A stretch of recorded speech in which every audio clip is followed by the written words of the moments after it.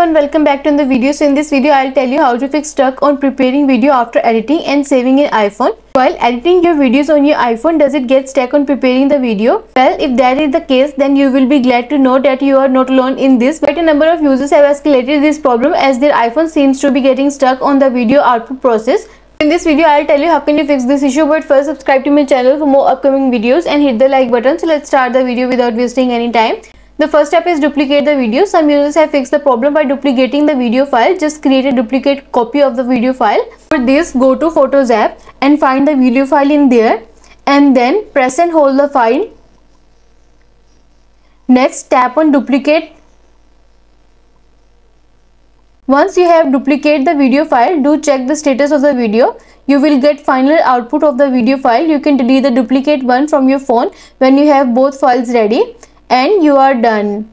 Next step is turn off iCloud space. If you have the iCloud synchronization mode turned on while working on the video or image file, turning off the iCloud space should be the trick. For this, go to settings on your iPhone and then tap on your profile picture at the top.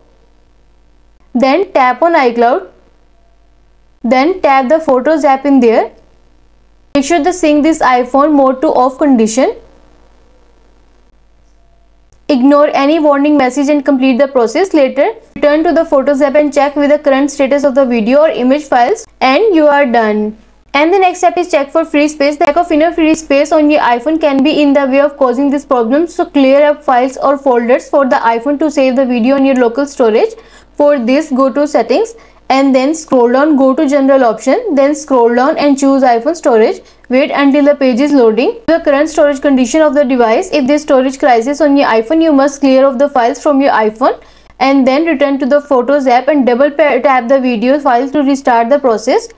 This time the video will be processed and you will get a final output in a few minutes and you are done.